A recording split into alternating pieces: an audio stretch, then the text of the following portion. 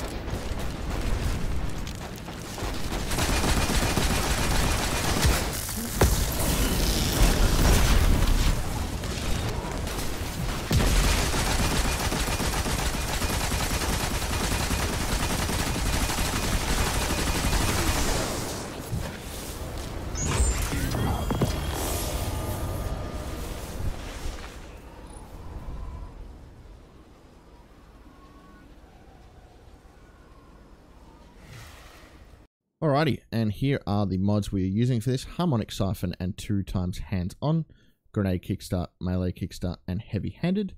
Harmonic Resistance, Concussive Dampener, and a Solar Resistance, just because Solar is a threat. Innovation, Recuperation, and an Arc Weapon Surge. And we're using 2x Bomber mods, and we're using a font of Restoration there as well.